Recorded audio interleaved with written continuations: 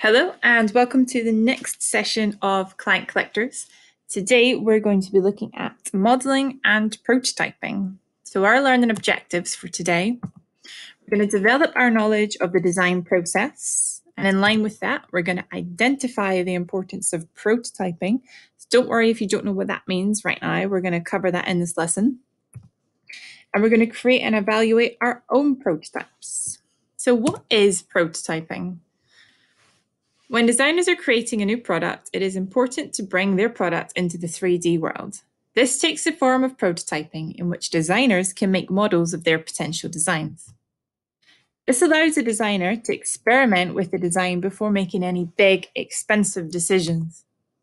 Making a model or prototype can happen at any stage of the design process, but it usually starts after an idea is drawn and multiple prototypes can be made. It's a low-cost way of identifying any problems with a design at an early stage. Models can be made from just about anything you like, including low-cost options for rough models, such as card, paper, or items you can find in your recycling bin. Or you can have high-end models made from more valuable materials like wood, metal, or plastics.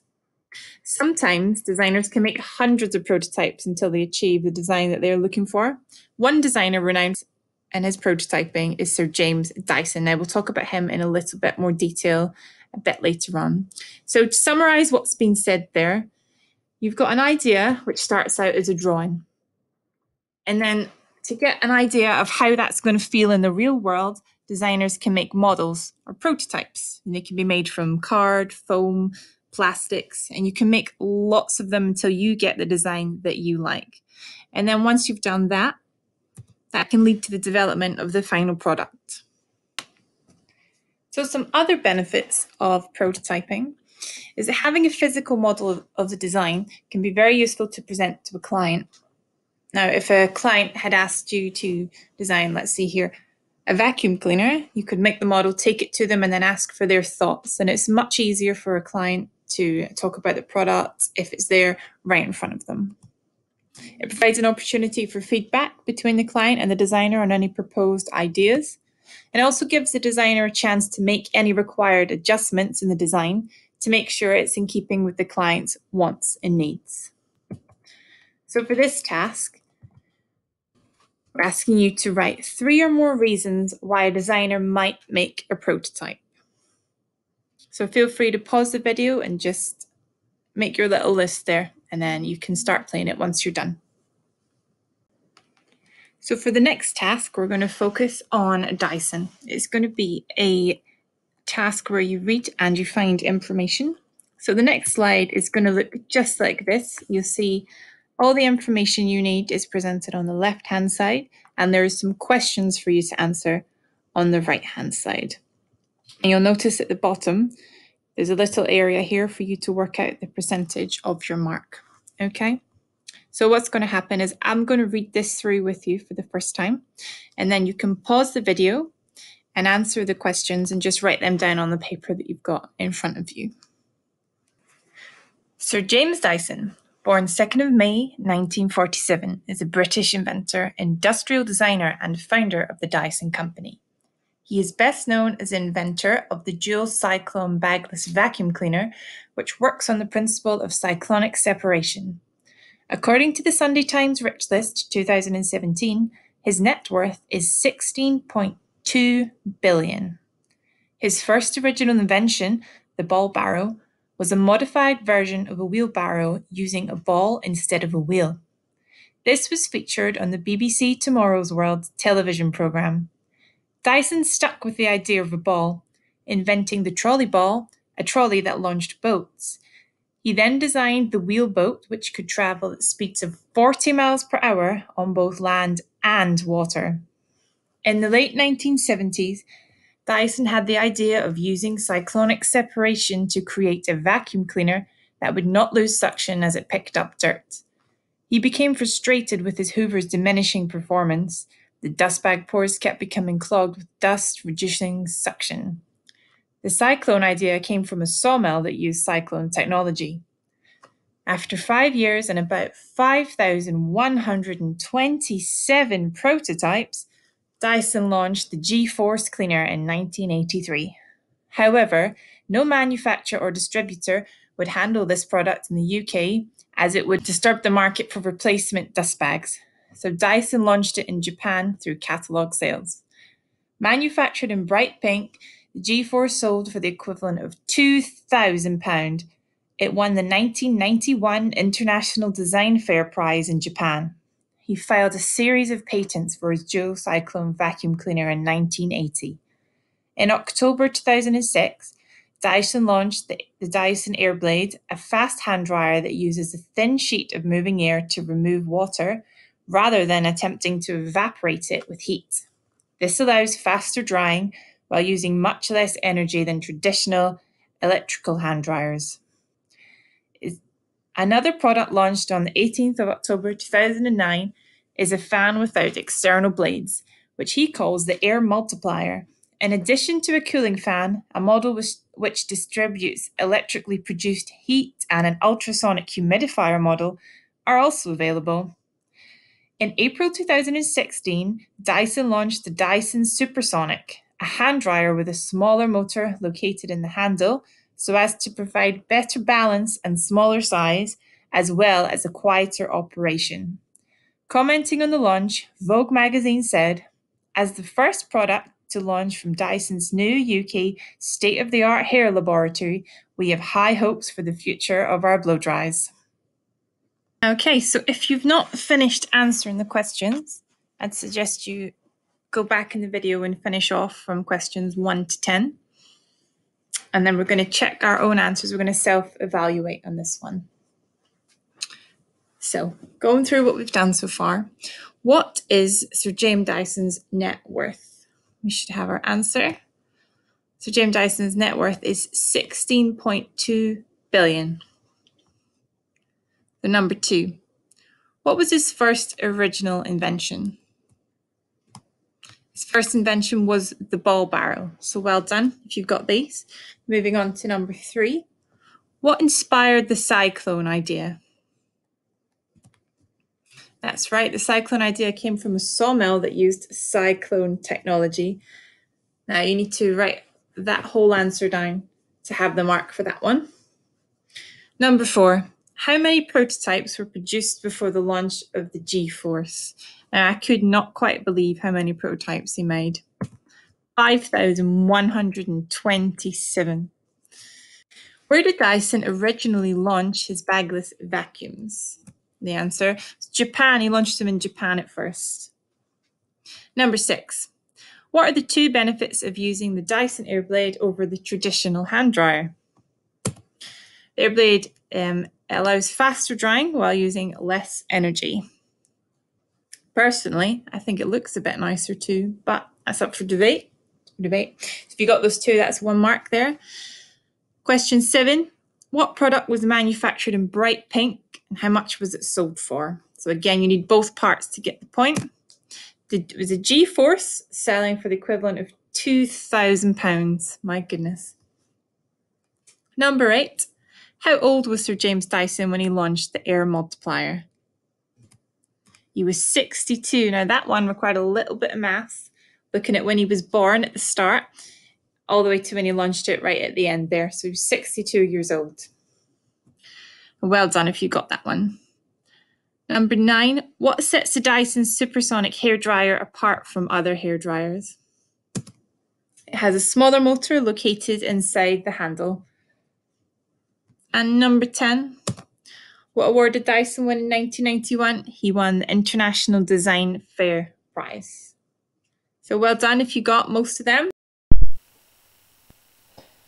Hello everyone, we're going to be looking at prototyping and modelling today. Now, prototyping and modelling is when you take an idea that you have, such as the one we've been looking at, with the throne based on cakes, and then you turn it into a real life tangible object so you can get an idea of how your design is going to look in the real world. Now, this isn't high quality, it looks a bit scruffy, it's a bit messy, but it allows us to have an idea of that design in the real world. Okay, so let's show you how we get it done. Now usually when we're modelling, we have some basic equipment. We use some card. We'll always use a safety ruler. And then we can also use a craft knife or an X-Acto blade, and then you've got your pencil and pencil. Now, I know most of you are at home and you probably don't have this material, so if not, that's okay. We'll throw that out the window too. All you really need is your sketchbook or some blank paper out of maybe another workbook, or if you've got some scrap paper lying about the house, you'll need maybe a couple sheets. So let's say 2 sheets. There we go, easy peasy. Some scissors and some tape and a pencil. That's it, guys. That's all you're going to need for this task, okay? Now, I'm going to use a ruler as well. However, it's not essential. You can use anything with a straight side, if it's a book or, you know, anything you can find with a straight edge. Now, the easiest way to get started is to have a picture of what you're going to be doing. So, from your last lesson, you designed a chair. You might have done it online, you might have done it on paper. Whatever you've got, if you've opened your laptop up in front of you, or if you've got the designs that you drew, if you have them out in front of you, that's absolutely fine too. Now, I'm just going to start. I'm not going to do this to scale, so it's not going to be, you know, super accurate, but it's going to give us an idea of it in the real life. So what I like to do with our model is I think about it. I think about the object from different perspectives. So I'm thinking about it from this way. I'm thinking about it from this way. I'm going to think about the front view as well. And then I'm also going to think about how it looks from the back view. Okay. Now, I've got a front view here of my design. So this is going to be the chair. So what I'm going to draw, I'm going to draw a quick box. Okay. I'm going to make it, I'm just going to draw a line across the whole page here. And I'm going to say about there. Okay, so when I measure that box, it's going to be, yeah, let's see, 7.5 by 9. That's fine. So this is going to be the front view. Now I'm just going to quickly draw those shapes into the front view. Doesn't have to be super accurate, just a kind of rough idea, and then it's going to come down like that. That's fine. So we've almost got 2 fronts. We've got this part, which would be this section of the chair, the very front, and then we've got that other part we can see at the back there. So this is the part I'm drawing at the moment. Okay. Alright, now I'm not going to colour this, don't worry about colour because it's just a model, you're just getting an idea of how it looks. That's fine for now. Right, I'm going to move on to the left and the right. Now, for this model, it was about 8 again, so it's the same height as it is wide, okay? So for the left hand side, I'm going to be drawing this. That's how you see it. But you won't have that model to look at, so you're going to look at your drawings here. I'm going to be drawing these shapes, okay? Because I'm looking at it from this side.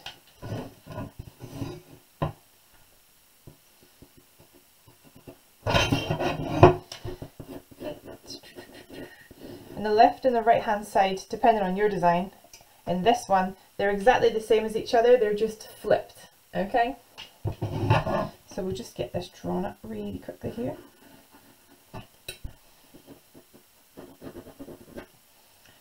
Fine. Now we've got this lovely piece of icing going around the bottom, so that's important to put that in. And then we've got the edge of the cake wrapper there, and then it stops up here at the chair, and then we've got the lines that go down. That makes sense. Now this is just blank space, so is this part and this part. So I'm just going to make sure these are the right size, 8, and this is going to go to 8 centimeters as well. Then we're going to do the same thing for the other side, I'm just going to put this quickly on here. Not going to spend too long on this. It would be really good if you lot can make your models much neater than this. I'm just kind of run through this quickly so I can set something up for you. Right, I'm going to cut these out.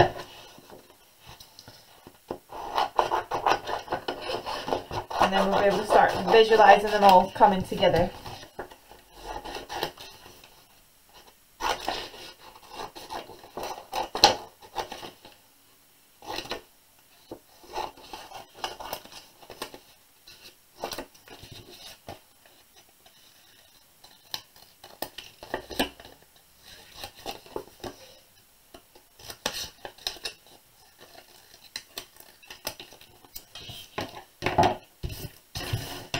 Alright,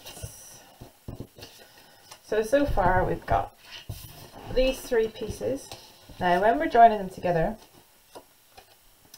looking at this section here, this back part of the chair, it's got a width to it, okay, so it's about that thick, okay, we know that it's there, it's not just a flat piece of card. That's why on this part I've left this section. These are going to stick together and then we're going to start going around the top to form that thick edge at the back, okay?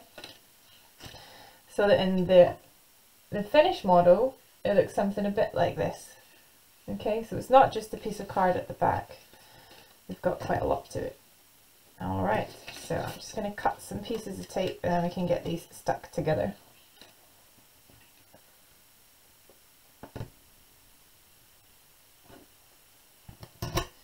Alright.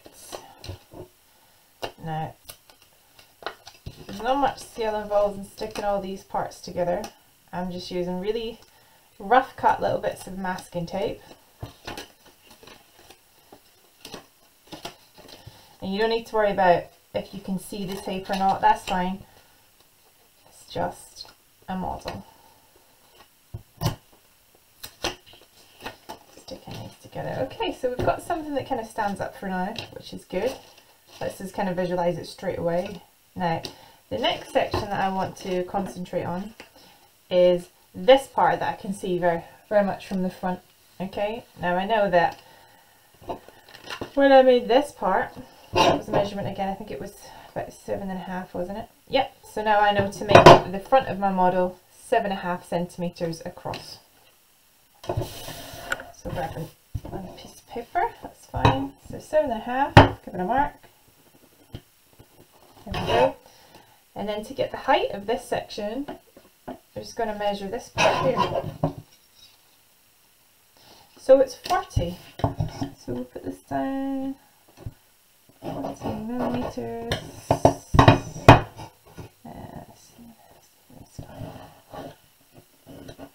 There we go. Now from the front, we've got this lovely U shape and then these two circular pieces at the top. So I'm just going to draw them in, circular piece, and very roughly like this. And so once again, I'm just going to cut that out.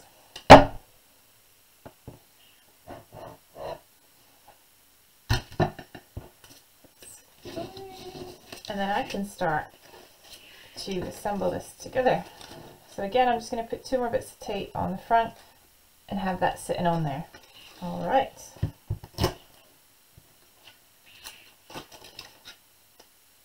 The tape.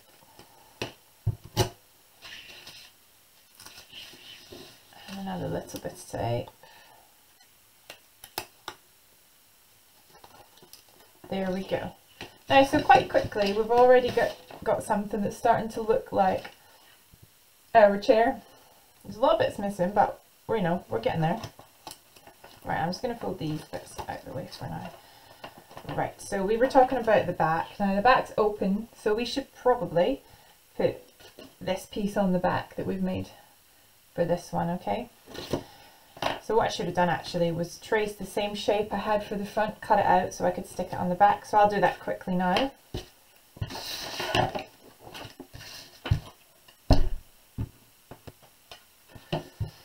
And then again, just going to use some tape and we can fasten that in place.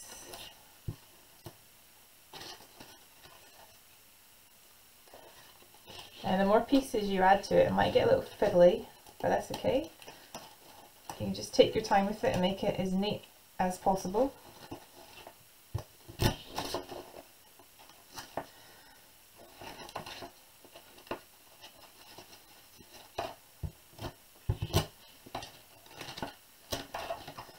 Alright, not too bad.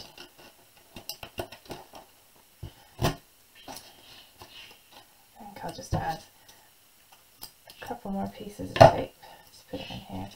Now if you don't have tape, you can always use, you can cut tiny bits of paper, and if you've got some kind of glue stick or PVA, you can glue it. It might take a little longer to dry, but it will still work. Alright, it's looking okay. We've got the back piece now. It's looking quite good. Now I'm just going to cut a little bit of card to fill in this hole at the top. This little scrap piece should fit quite nicely. Just going to fold it to get that point of the ice in. And be able to stick that down. There. Perfect. Alright, that'll do. Just going to add 2 more bits of tape. And then we can start working on the last couple of pieces for our model. Alright, perfect. Right, now I'm going to tackle the Battenberg cushion that we've got here. Okay, so we've just got a square of card in the top that I've taped from underneath it to give the illusion of the cushion. Alright, so if our measurements are correctly, this will be 7.5, and then we'll measure the depth of the cushion. Okay, so it should be 60. So this piece of scrap should be able to do that just fine. 60, yep.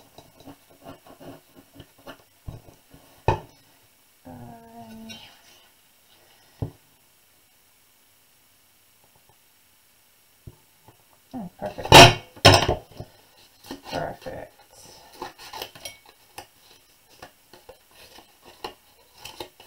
Alright.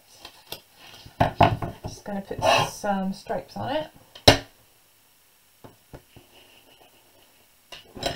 Okay, and same again.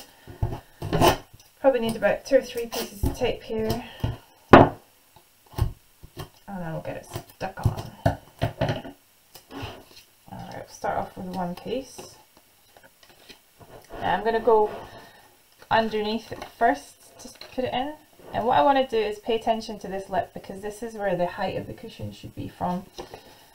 So I'm going to tape it in there first. Right about there. Perfect. Now I can fold it down, just like so. It's staying in itself, which is nice, but I'm just going to put a couple bits of tape underneath anyway, just to hold it in place. That's 1.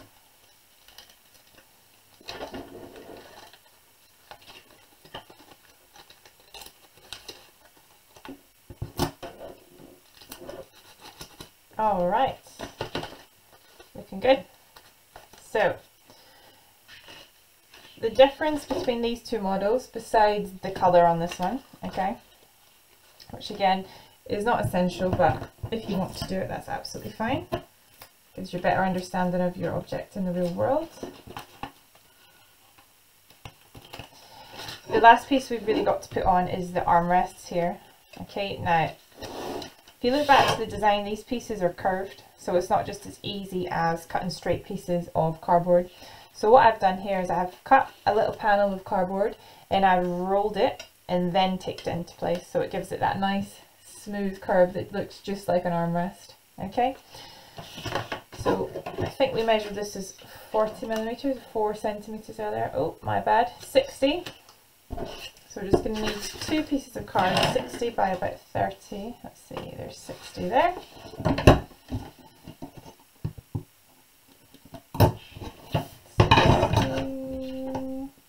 by 30 and 30. That's fine, let's cut these out.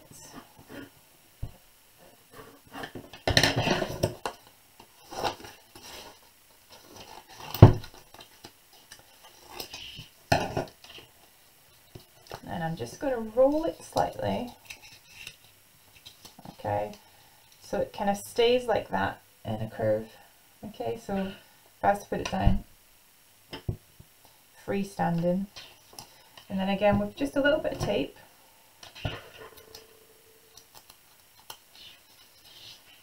I'm going to be able to just take the edge of it to the edge of our chair already, and then curve it inside. And that looks okay, doesn't it? We're forming the curve of that armrest. Now, there's a couple gaps at the front here, so what we can do is put another piece of tape just to hold it right in place.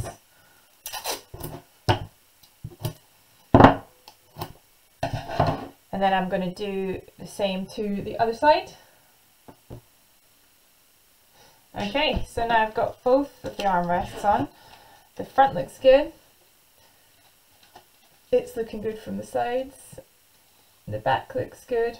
We don't need to worry too much about underneath, that's fine. So when you're making your model, before you assemble it, if you wanted to add the detail and the colour, like I've done with this one, absolutely go for it. It's going to look much better in the end result, and it's actually easier for you to kind of visualise your pieces as you're putting them together. So once you've finished, you can take a photograph of your work and attach it to the assignment for today's work, okay? Otherwise,